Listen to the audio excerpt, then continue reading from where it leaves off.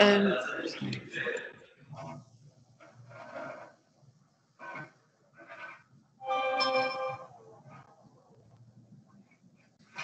Professor Diane.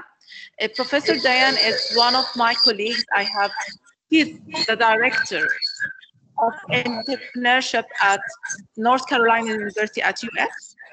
Actually, she is participating in the area of entrepreneurship. She got a variety of papers worldwide published in ranked journals. And Professor Diane is one of the nominated persons in this area.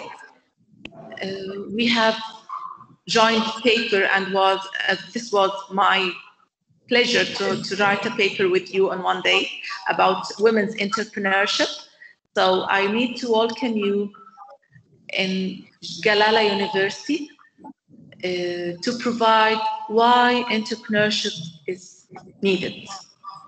So if you could start, Professor Diane, it's going to be our pleasure to hear you during this webinar. Hi, everyone.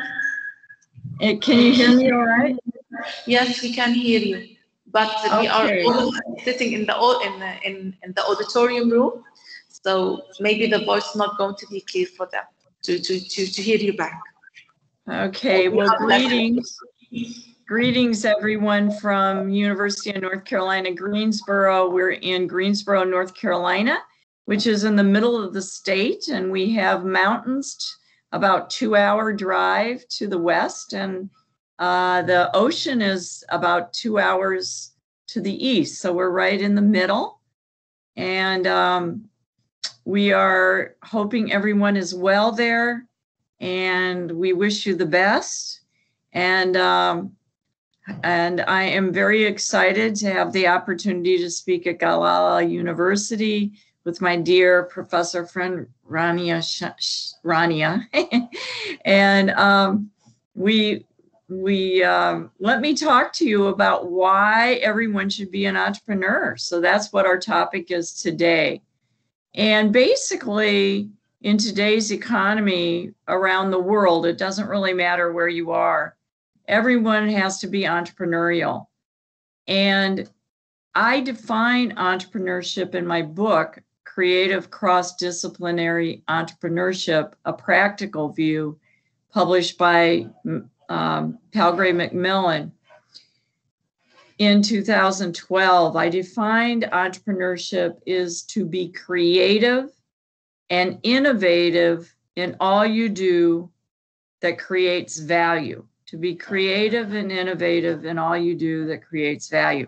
So if you think personally about your own career or your own goals, for the students out there, what you want to do with your life, anything you want to do fits into entrepreneurship, because you have to be creative and innovative in the sciences, in the math world, in music, in arts, in all aspects of whatever your career is. So here at the University of North Carolina, Greensboro, I've created a program that combines entrepreneurship in learning objectives and in each class with each discipline. So we have 50 courses in 27 departments. Our program has won 8 national and international awards. In the last couple of years, I've won the Legacy Award for Lifetime Achievement in Family Business from the Family Firm Institute. And just last October, I was named the Legacy Award for Lifetime Contributions to Entrepreneurship by the Global Consortium of Entrepreneurship Centers. So I'm really pleased to speak with you today and give you my perspective on why everyone needs to be an entrepreneur.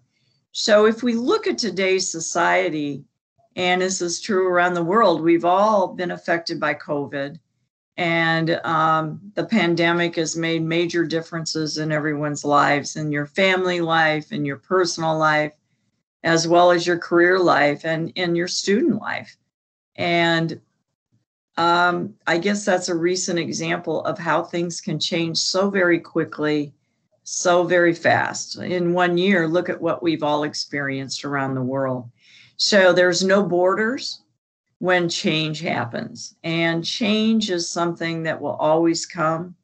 And we know in today's society that change is even more quicker and more prevalent. If you think about it, maybe some things stay the same. Thank God for those. But we know that change happens at a much higher pace and much faster. And it doesn't matter what nationality you are, what country you're from, what region you're from, what religion you're at. Change happens very quickly to all of us. And it's so prevalent. And with technology and the internet, it seems like it's even more prevalent. Well, this is going to affect your job. It's going to affect your future. There's going to be differences in careers that you maybe opportunities that you never considered before that are going to come up, and that you have to be ready to take advantage of those. And even if we look at careers in terms of corporate careers or careers in organizations, whether they're profit or nonprofit, as well as starting your own business, there's going to be major changes, and everyone needs to be an entrepreneur. All organizations, whether they're for-profit, not-for-profit, public, government, everyone needs to have employees that are creative and innovative in all they do, because they're going to be facing challenges and opportunities. And I always look at things as opportunities and not challenges. So if we look at what happened with COVID, many new businesses were created out of what happened worldwide. Then we lost a lot of businesses, right? And a lot of those businesses had to look for new opportunities or change what they were doing. So, if you take restaurants, for instance, a lot of the businesses, their business was all in-house dining, basically, and now they have a lot of carry out. So one restaurant I was talking with just Saturday, my husband and I went out to dinner, and both of us have both of our vaccines, so we're very lucky that way. And my husband works at a nursing home, so he was in the first group with the doctors. And for me, they have immunized now all the professors and anybody at the university that works, and now they're doing the students. So this is very good. And so I'm all immunized. So we were able to go out to dinner for the first time in a year. And the booths are still every other booth, and everybody is very 6 feet apart, very safe. Even the menus are disposable, so no one touches anyone else's. And I was talking to the manager, and he told me that I said, well, your restaurant is very full. And we had to wait 1.5 hours to get a table. And he said, yes. And I called ahead for the reservation. They said, no, there is no reservations. You have to just come and wait. So we're waiting all 6 feet apart and everything. And then when we got the table, the manager said, yes, we're very busy. People are very anxious to go out and have some downtime, to a little relax, to have some food that they miss, that maybe they don't cook at home, and just some relaxation. And he said his business has actually increased 20% since COVID. And I said, how did that happen? Because right now the rules for restaurants hasn't changed here. It's the same as it was 6 months ago about the distance and everything. And he said, well, his carryout has increased 20%. Before, they had hardly any carryout meals. Now 20% increase in carryout. And he said, if we open the restaurant up, if they allow us with the regulation, government regulation, they change the rules and we can sit closer, not so far a distance, maybe 3 feet instead of 6 feet. He said, we still are unable to put all the tables back in the restaurant, even if we distance it. because he said, we won't be able to handle all this business in the kitchen. The kitchen isn't big enough to handle the business. And outside their restaurant, they have these storage, we call them pods in the United States. I don't know what the word is for you, Rania, but they look like little trailers, you know, that they put the furniture in, and all of these, they have 2 pods like this outside the restaurant in the back where all the extra furniture is stored. And It's similar here in Egypt, the same name. Same thing. Yeah. So he said, you know, actually, we're doing better with COVID than we were before, or maybe similar, but he said we can't handle the volume with the restaurant. And now everybody wants to go. And so I think this is an interesting story. Now, unfortunately, a lot of businesses closed. They had no internet presence. And of course, everything is online, delivery. So the world has changed, but this has created opportunities for others, for meal delivery, for package delivery. So anytime anything happens in the world, it creates opportunities as well as challenges. And that's why it's so important to be entrepreneurial, because you have to grab that opportunity, embrace the change. And what we know about entrepreneurs, people trained in entrepreneurship and the skill set, I don't believe it's just a mindset. I believe it's a skill set that we have to teach. So not some people maybe are born, maybe there's a little bit of born entrepreneurs. The British in UK have done some studies, and they say about 30% or 40% is your cognitive, your brain's ability to be an entrepreneur. That means you react quickly, you embrace change, you are flexible, you deal with the ambiguity or the uncertainty very well. Some people, if you know them, they're not good at this at all. I think it's a human trait for us not to be good at this. You know, we like everything the same. It creates more stress sometimes for us when it's a lot of uncertainty. A lot of uncertainty can be too much. There's been a lot of that. But our ability to embrace uncertainty and roll with the punches, or, you know, look for opportunities during that period is a trait of entrepreneurs. And every organization, whether you start your own business or you work in a government business, government policy, you work in a government office, you work in a nonprofit organization, you work at a university, you work in, a for-profit organization, a company, they all need people that are entrepreneurial and creative in all they do, and they can deal with changes.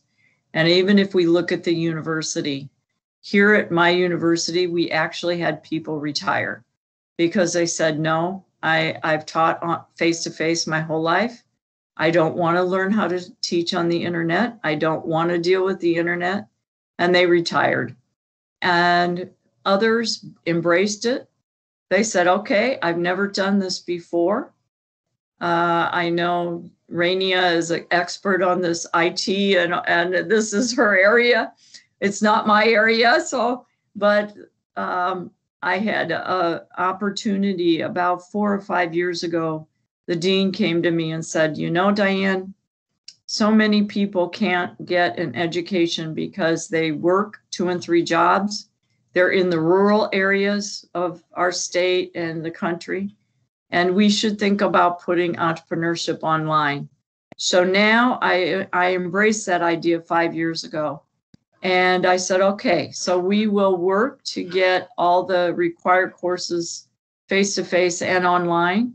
Some people still prefer face-to-face and the electives, some of the electives. So if somebody is in a rural town, they're doing farming that they can, or they have a small business in a town, then they can get this education and get the degree. So I agreed to do this maybe 5 years ago. And I am no internet expert, and I learned with a very good teacher here, Dr. April Black, who's a computer whiz, and she helped me get all my courses online. And now I've been teaching maybe 4 or 5 years, 100% online. I miss the classroom, to tell you the truth. I miss my students, but I have faculty, because I hire all the faculty and everything. And I have faculty that they really don't want to do it online. So they teach face to face, and that's okay. So everybody's different. We have to make room for everybody. And, there's religious observances we all need to watch around the world. So for instance, one of my faculty said, no, I can't teach on Wednesday because this is her holy day. So she doesn't work that day. So I think we have to be flexible. We have to be understanding. I think our relationships around the world, as well as local, national, those are even more important than they were ever before. And we know how valuable that human relations is. And a good entrepreneur knows their relationships. They keep their relationships. They grow their relationships so that they always have this group of people that can help them that can come to their aid. So I think this is very important, as the human element. So I can tell you, we have a club called the Collegiate Entrepreneurs Organization. It's CEO, and it's a student club. And I asked 2 of my former students from 20 years ago to speak. And one has a number of businesses, a mortgage business in California and some retail clothing stores for women with his wife. And he spoke. He was my student like 20 years ago. And then another student is in sales for the pharmaceutical industry, and he also spoke. So I think these connections, are very important to really entrepreneurs more than anybody, because you build your knowledge level and your networking based on who you know and their knowledge base. What we know about entrepreneurs is that close family, close friends don't really help you to be entrepreneurial. They're always saying, no, you can't do this. What we do know is people that are acquaintances that we've known from clubs. They're not the closest friends, but they're friends. They're the ones that are more open. They're more open to ideas. They listen to you about these ideas more. And so that's very important to have a networking through all different kinds of connections and people.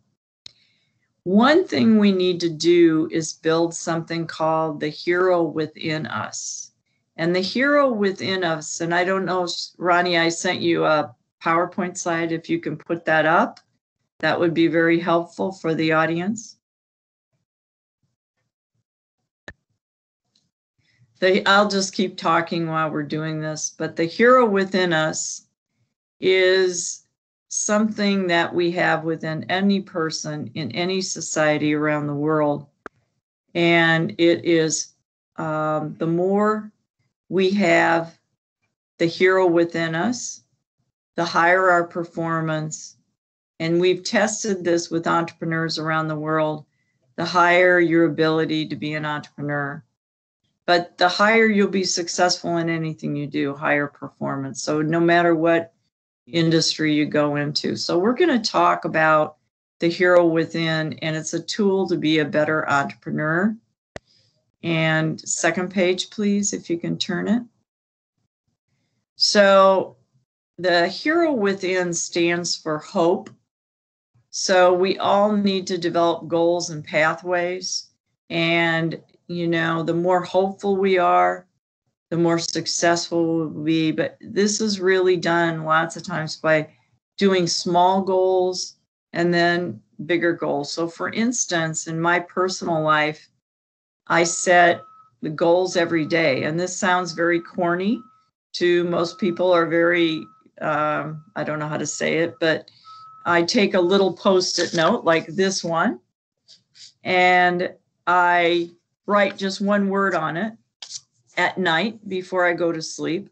And I put it in the mirror in my bathroom, because in the morning, the first place I'm there is there in this room. And I see this, and it's just one word lots of times, like take a walk, or eat something healthy, or, you know, make some desserts, or whatever it might be, or finish the paper, or do the assignment, whatever it might be. And then I see that, and it's only sometimes one word, but it guides me the whole day, because now I have a goal and I'm more committed to that goal to really carry it out for the day. And it's very simple, and anybody can do it. And every night I do this. I take the old one down, I put a new one up, and I think, okay, what am I going to do the next day? And that, I think, has a lot to do with my productivity also. I have 112 referee journal articles, some in top tier Financial Times journals, as well as other stuff. But I think you could do these goals, personal as well as professional. Maybe you have a goal of praying every day, so maybe you're going to do extra prayers that day. So I think the goals can be personal as well as professional. But what we know about successful people is that they're goal-oriented. What pathways means is there's a way to get to the goal. So if I want to say, okay, I want to lose 1 pound of weight this week, I think not a kilo, because that would be too much. I'm sure you're not on pounds, only the US is, but say I'm trying, and now I'm trying to do this because, to be honest, with COVID, I have been home. And when I'm home working, the refrigerator is right there. So I take a break and I go to the refrigerator. I don't know if you also have had this situation, but a lot of people in the United States have gained weight this time with COVID. 5 pounds. I said it's COVID. All getting overweighted. Yeah, it's terrible, actually. And we call it the COVID-10 here in the US, because most people have put on 10 pounds. Luckily, I didn't do that, but I'm trying to get down to my weight where I was before COVID. And I also had a surgery on my knee replacement, so I was unable to be moving very much. Even now I'm, it's going on a year, but I'm not still 100%. This slowed me down, but you're still hungry. So now I'm trying now to lose weight. So I've got this goal, on my mirror in the morning, like, health, salad for dinner or salad for lunch, and, cut no desserts. And I'm trying to do this, but I have a pathway to that goal. So I have a long-term in this month to lose 3 pounds. Okay, that's not very much, but for me, it's a lot. So you can't let other people judge your goals. It is between you and you to make these goals.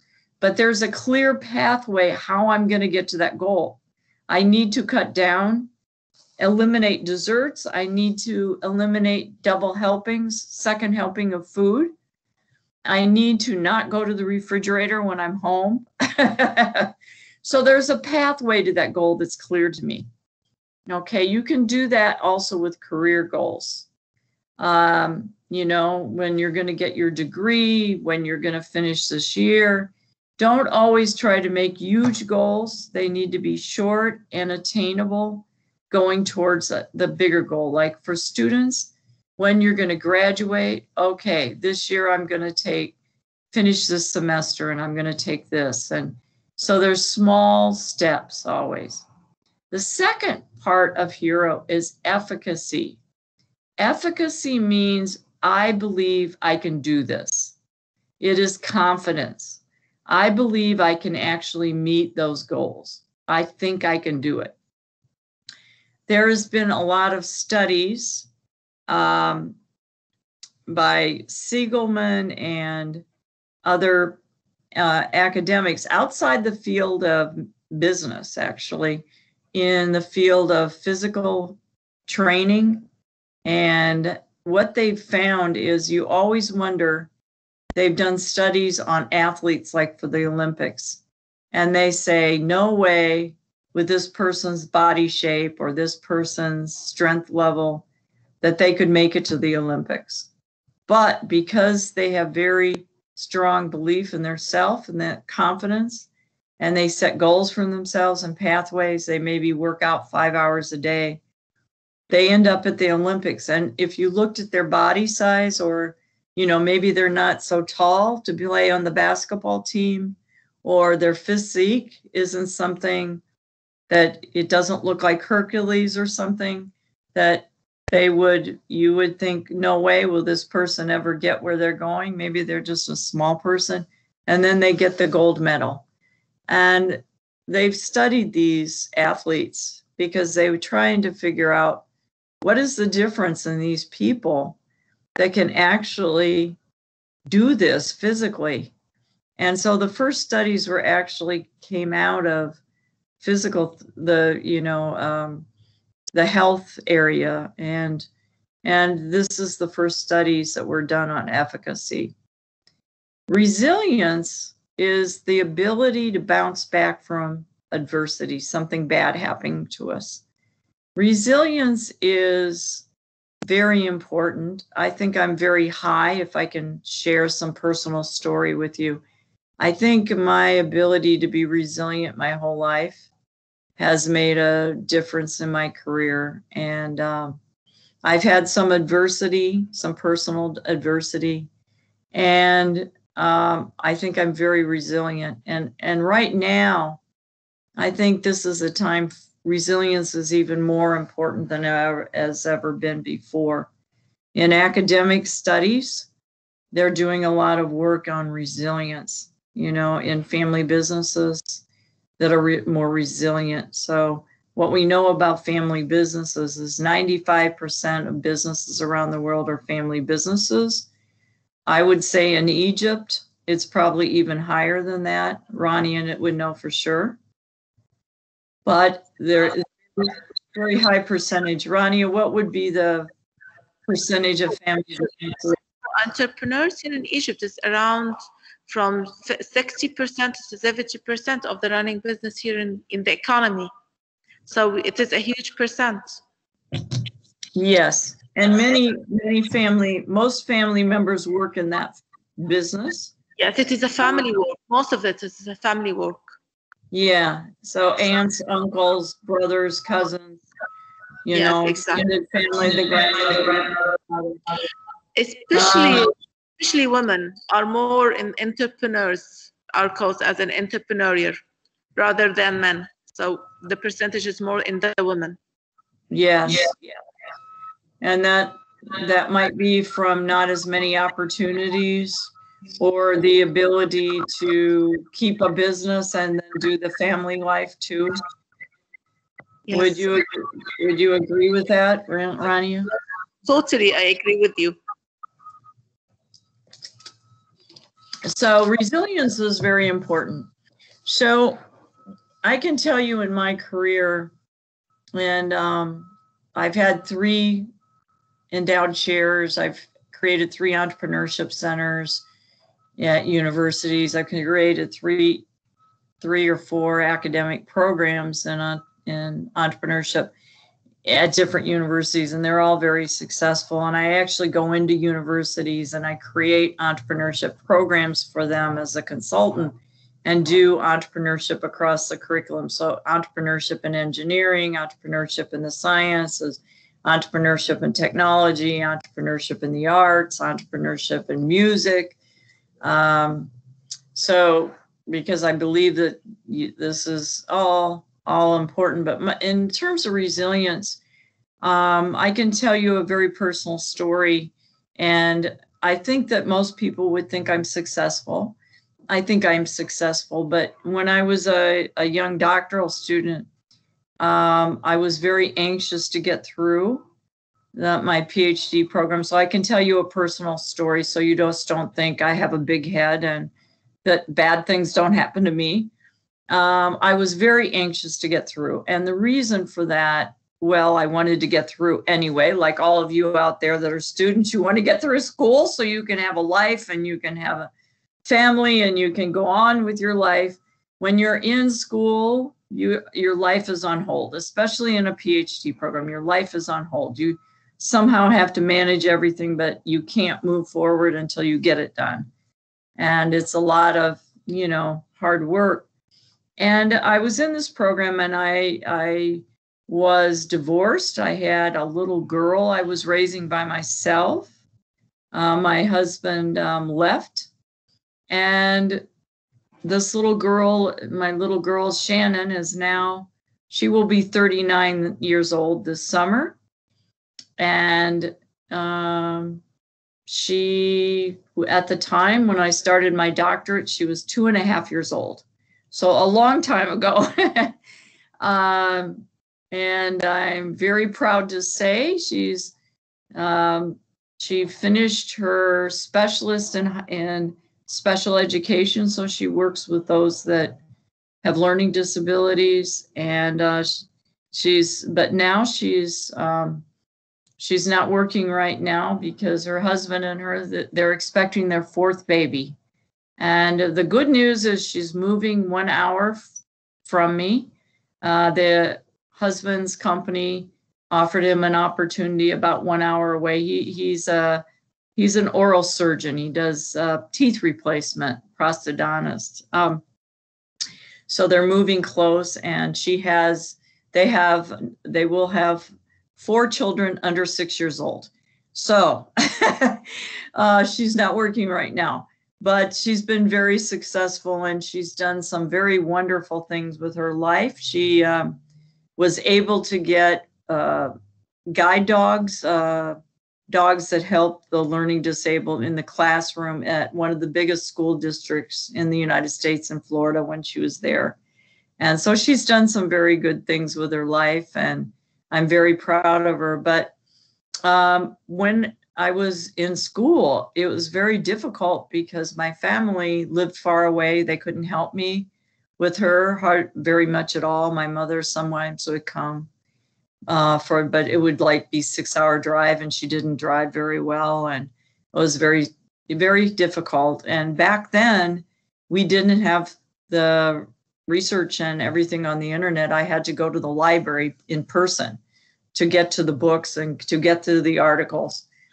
And so if you can imagine taking a 2.5-year-old to the library and everybody has to be quiet, it didn't work so very well, even when I brought her toys and things. So I was very anxious to graduate and finish the degree and get on with the job and on with my life. So for her sake, was very important to me. So I was maybe hurrying a little bit too fast, and I went up for something called a pre-proposal. This is something where we have to do a proposal for our dissertation, our big paper, but this was the pre-proposal. It's sort of a first step up the stairway. So, and then if they say, yeah, it looks good, then we go on. Well, I was the first one in my PhD group with the other students to do this. And I was in a big hurry, and all the professors were there. All the students were there because none of them had done it, and they wanted to see how it was done. And I got eaten alive. It was a disaster. The professor I was working under, I had a wonderful professor, Fred Luthans, who's very famous. He has top 1% of all social citation index, the top in the world. He's very famous. And actually, Fred Luthans is the founder of the SciCap survey. And if your university's interested, we can do this survey. It's very simple. It's 12 questions. I do it before the students start the class and then afterwards in entrepreneurship to see if that SciCap rating went up, if the hero went up. Yes, that's going to be and we could do it. Okay, great. That's great. I have some data from around the world, and that would be interesting. Also, the students can see their scores. So the students like it because they can see where they started and where they end up. But anyway, during this time, it was just a disaster. And everyone thought that, okay, you know, she did they just question after question and very hard. And I changed advisors because I was doing another study on the hospital industry and I thought I could get through faster. So I changed advisors, dissertation advisor. Everyone thought she will never come back. She's going to quit the program. It was that bad.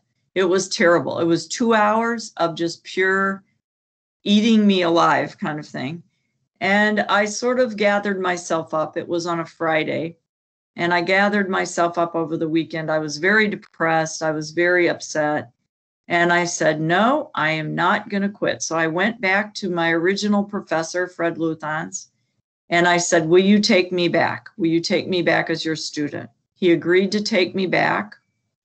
He was there for me always. I would drop off the dissertation at night at his house, like in the afternoon, and he would call me like 9 o'clock at night in his office, and he would be helping me with it, you know, do this, do this, do this, do this.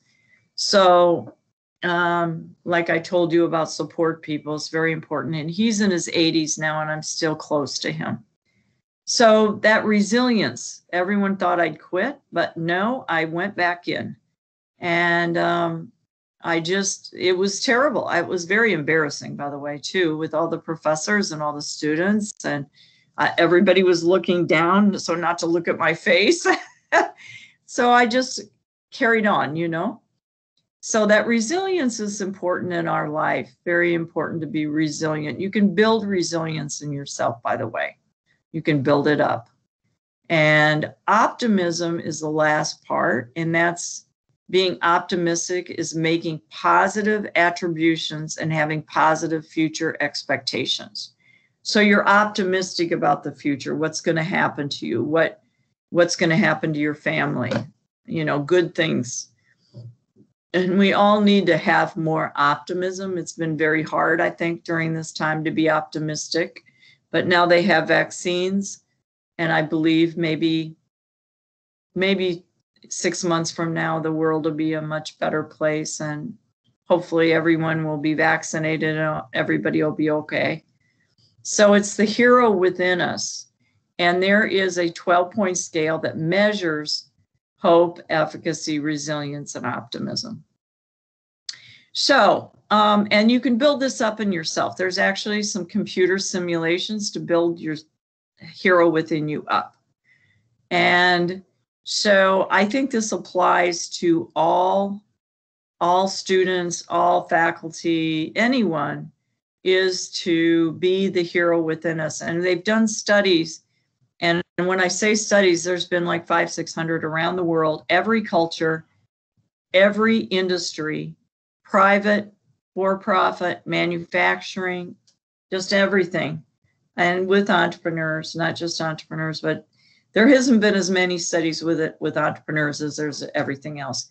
And it is very valid and reliable around the world with any industry. So this is a very valuable scale, and it's 12 questions. I think it helps us sort of monitor ourselves. And so with that, I want to end with you finding the hero within you and really working on those goals, those individual goal setting goals, but to have hope, efficacy, resilience, and optimism.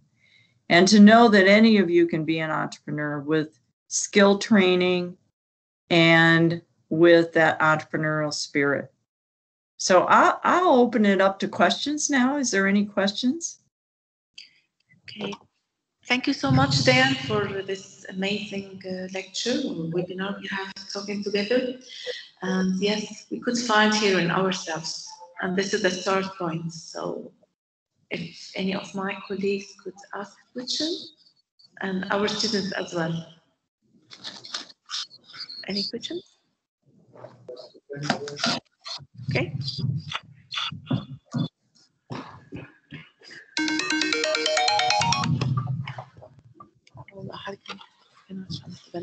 Professor Welch, thank you very much. This is Mohammed Aziz Al-Khuzami, Dean of Social and Human Sciences, Kerala University, USCD.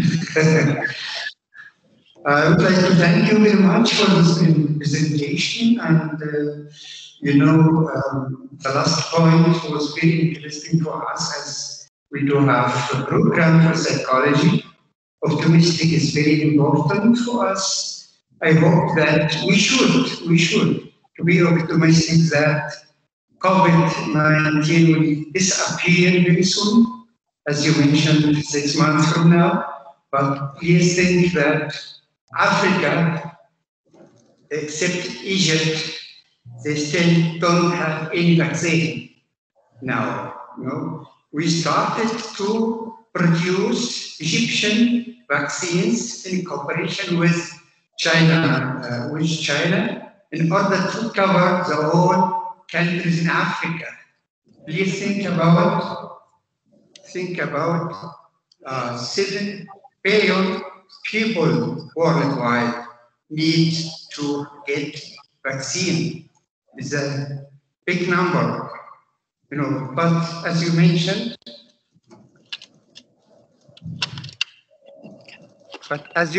before, we should be optimistic. Thank you very much for your presentation. Thank you. Thank you. Thank you. And I sometime would like to come to Egypt, because I know it's a very beautiful country with a very rich history. And I hope that the rich countries share the vaccine. I know we just sent a lot to Canada, but Canada in comparison is a rich country too.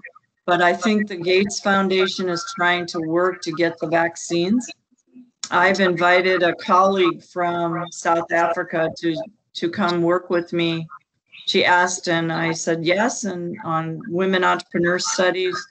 And she still 1 year later can't come because of COVID, no one can travel. But their vaccines, they're still in lockdown, and they don't have vaccines there. So it's really, we have to look at the whole worldwide situation and try to do something about this now, because in the future we have to have a plan so we can distribute vaccines to all the countries in the world.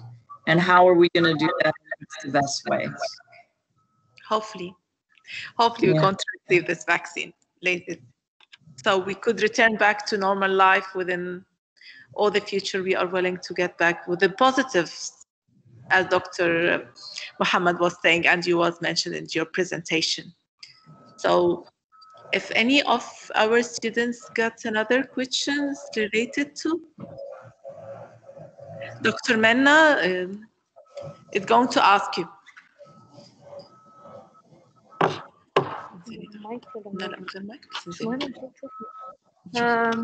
Dr. Welsh, how are you? Hi, thank you. Hi. Thank you so much for your presentation. I just have one question. The role that business incubators play for the entrepreneurial potential.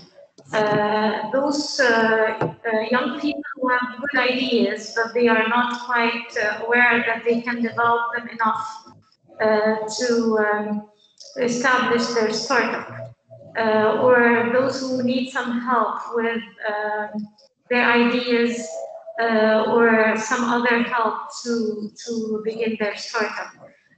We already have business incubators in Egypt, either affiliated to public universities or some kind of other not-for-profit organizations. But I just need to know your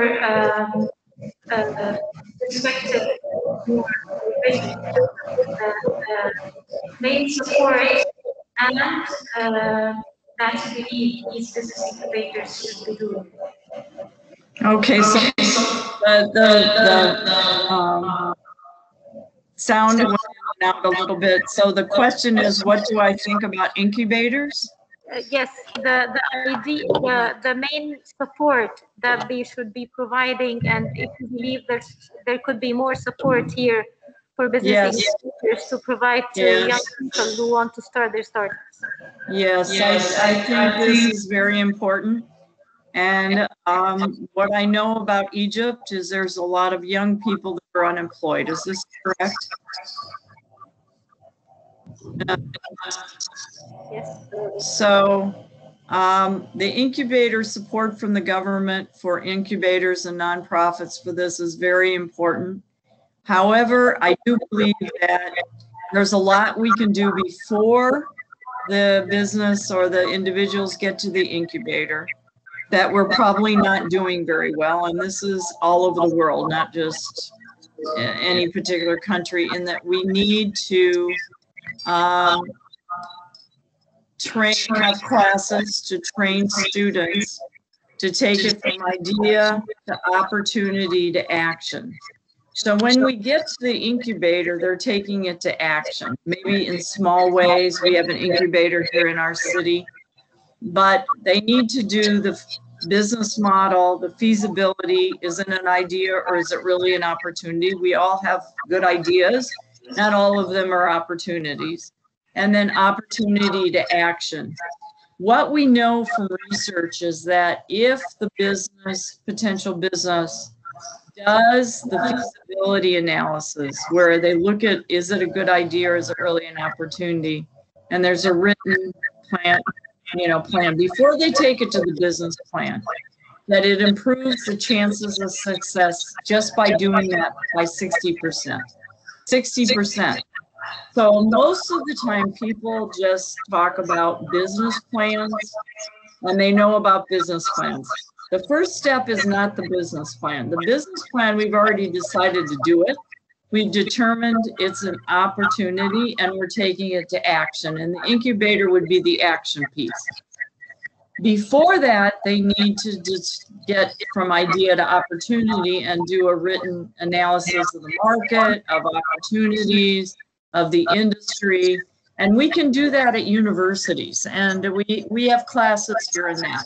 So I have a class in a business model, which is very simple for the whole campus. It's open to all 20,000 students. And they take their ايه اللي حصل؟ ايه اللي حصل؟ لا شغال.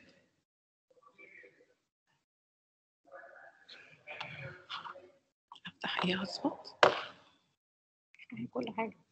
مفتوح ولا ايه؟ مفتوح. مفتوح بس. عندها هي؟ طب ادخل على الايفون؟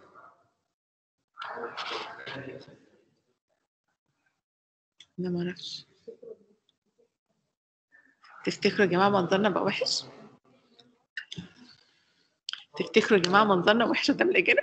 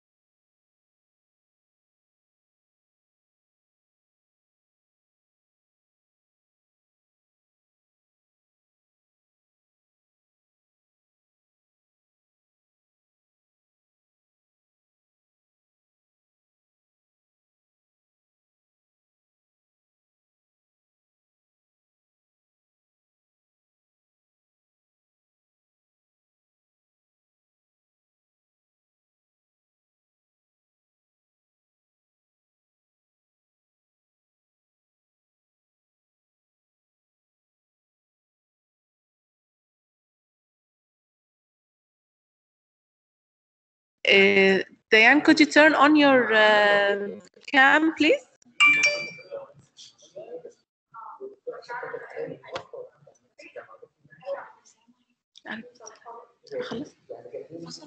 لا لا لا احنا شغالين اونلاين احنا اونلاين.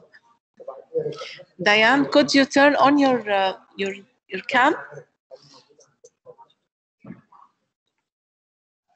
Can you hear me?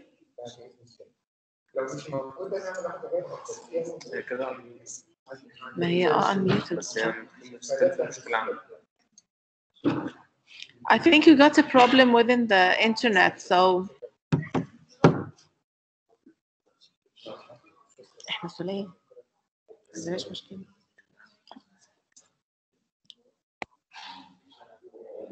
leaving. طب ايه اقفل وخلاص؟ طب استناها دقيقتين، هي احنا خلصنا على فكرة. اول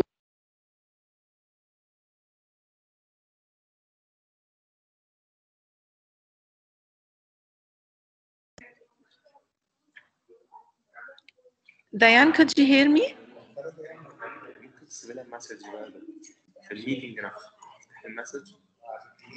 Okay. Muted.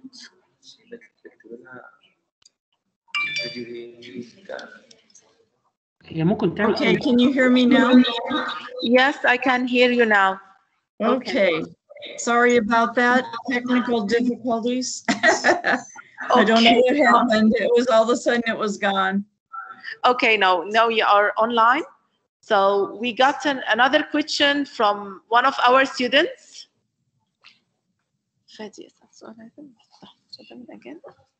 Hi, thank you for your presentation.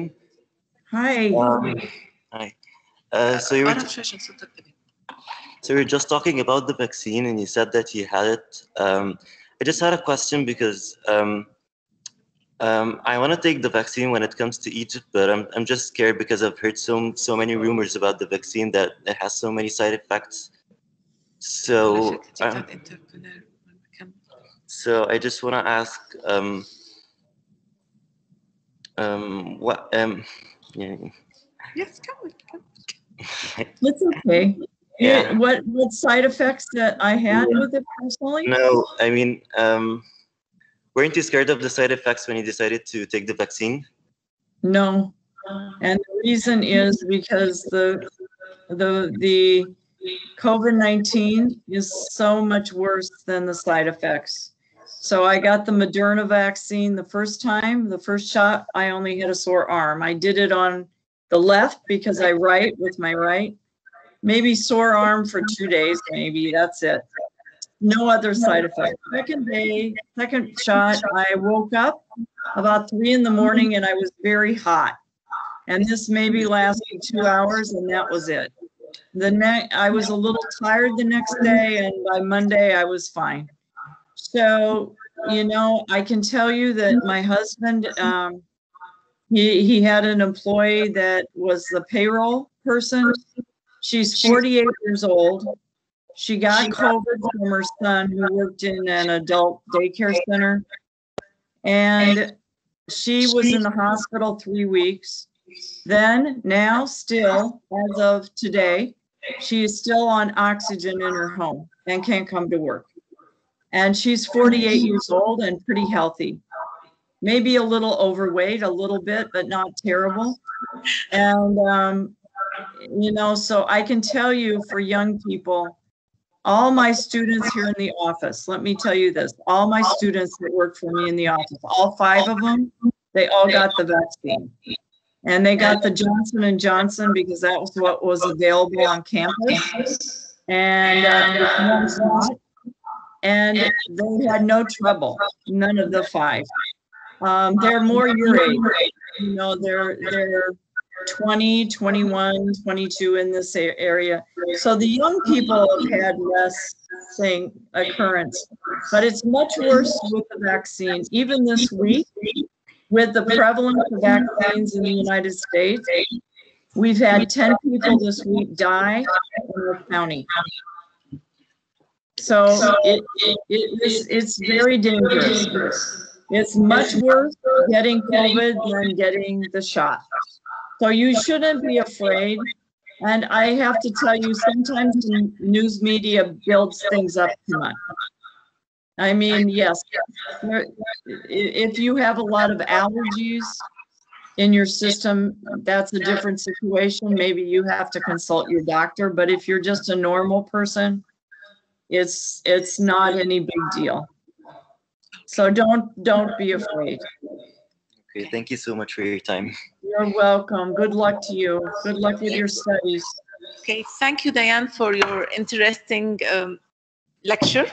Really, it was amazing, and thank you so much for accepting my invitation that you are going to give us this brief in this time. I know you are very busy, and hopefully the next time that you are going to join us at Galala University here in Egypt, this is one of the amazing places you will ever see in Egypt.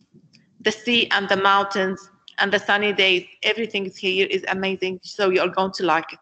So the next time I'm going to invite you here to Galala University to join our social life here and to give us a live lecture instead of this online one. All right. I would look forward to that, and you're an amazing professor, Rania, so I look forward to that and to meet all the Egyptians. I've heard such great things about you all, and we have one restaurant in Greensboro that has Egyptian food, and so I've tried it. It's very good and maybe very different for us, but I look forward to meeting you all and seeing how we all can work together, and also meeting the students. So I wish you all good luck and blessings and everything for a good day. Thank you so much, and have a nice day. Nice to meet you and to see you once again. Goodbye. Bye, everybody. Bye-bye.